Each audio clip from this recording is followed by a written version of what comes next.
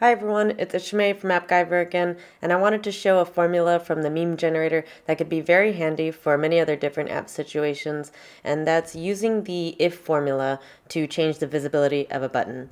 So if you remember from our meme generator, we have this Meme It button, and it's visible here on the view canvas, but not on the preview app until we take a new photo or select it.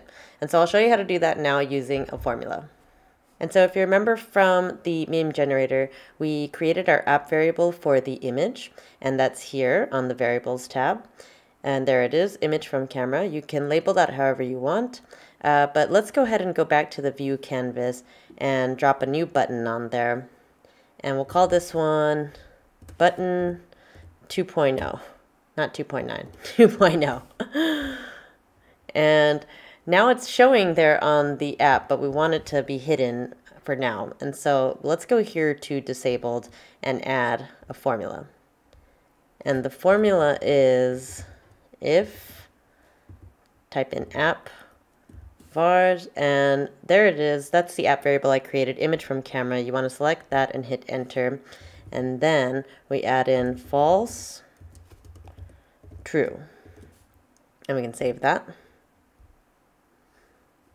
And we'll do it again here under Advanced Properties. Go to Visible, add a formula. And it's the same thing, except this time it's if app vars, image from camera, enter. This time, instead of false true, it's just true false. And then save. So now the button should be hidden, button 2.0, okay. And this time let's test it out and take a new photo of Mario Kart. Good game. And there it is, button 2.0. So there you have it, using an if formula to change the visibility of a button. Thanks for watching.